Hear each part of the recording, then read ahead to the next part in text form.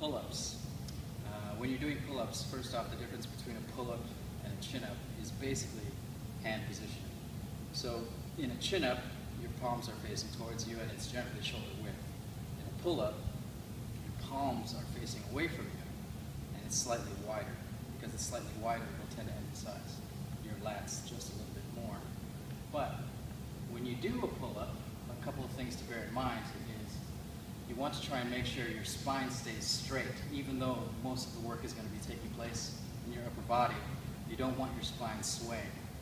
So the setup will be, I'm standing on a stool so I can reach it. I'll take a grip that's slightly wider than my shoulders. I'm going to squeeze my butt and keep my legs straight so my spine is straight. And then before I pull up, I'm going to pull my shoulder blades down and back. So from here, I come up, I hold, and down.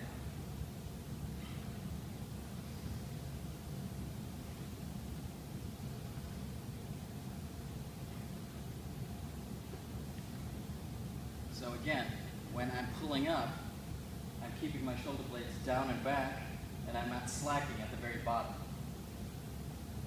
I'm keeping my feet together, squeezing my butt so my spine stays straight, and then I'm just coming up.